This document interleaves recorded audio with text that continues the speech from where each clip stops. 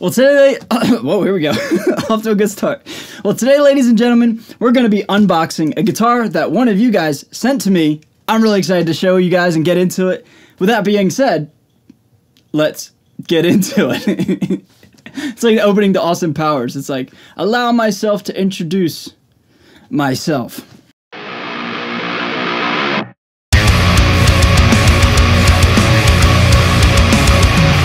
So what's going on, everybody? Thank you so much for joining me for today's video. My name's Ray. I'm a guitar player here on YouTube, and yes, man, one of you guys hooked up the channel, and you know, sent me something that's really cool. A rather new guitar, a pretty desired guitar, I do believe.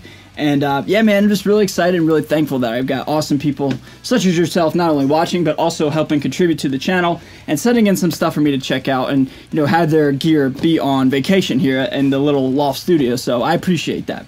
So without further ado, let's go ahead and unbox it. Unfortunately, we're not rocking the trusty pink scissors. Today we're rocking the trusty orange scissors.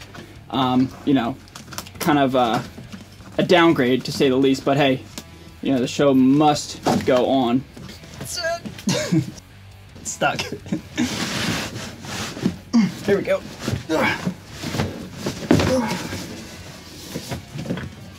Okay.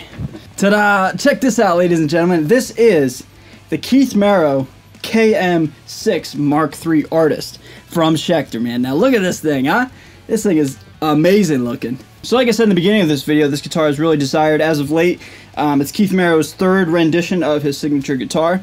And yeah, man, I know like my friend Fluff from Riff Spears and Gear has tried one of these, and it's really cool that I have, again, people that are so kind and gracious enough to send their own personal instrument for me to check out and you know, give you guys not only the tones but also my feedback and my thoughts. So a huge shout out to that gentleman. You know who you are, sir. I really appreciate you, and I'm going to do my best to give this guitar justice and take care of it and just give it a nice home for the time that it's here just hanging out at the house. Okay, so thank you so much, and thank you everybody to watching the unboxing. I'm going to give you some shots of this guitar.